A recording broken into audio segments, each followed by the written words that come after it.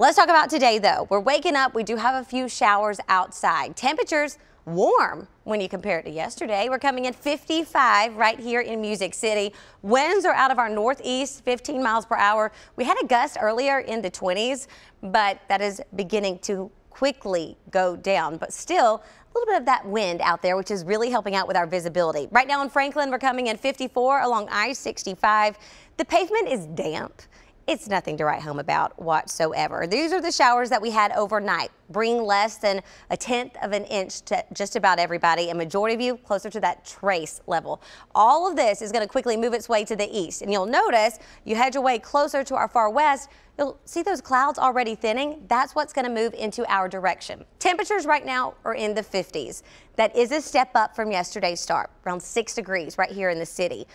But we're not going to warm too much. So I want to put that perspective out there. It's going to be sunny, but it's still going to be on the cool side. Right now you've got 52 in Cookeville. That's around a 10-degree increase from where you started out yesterday.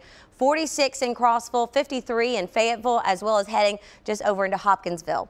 Drier air is moving in. You'll notice the dew points in the 30s. You head down along the Alabama state line, still in the 50s. But with this northeast wind, that's going to continue to dry things out. Winds will gust around 20 to 25 miles per hour for our morning.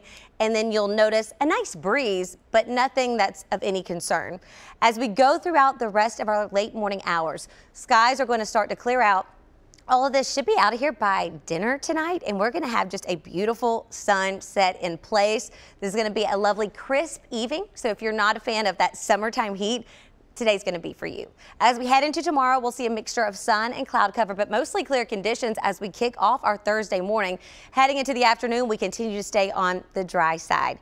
And temperatures, they're going to nudge up. Highs today are going to top out right at 66.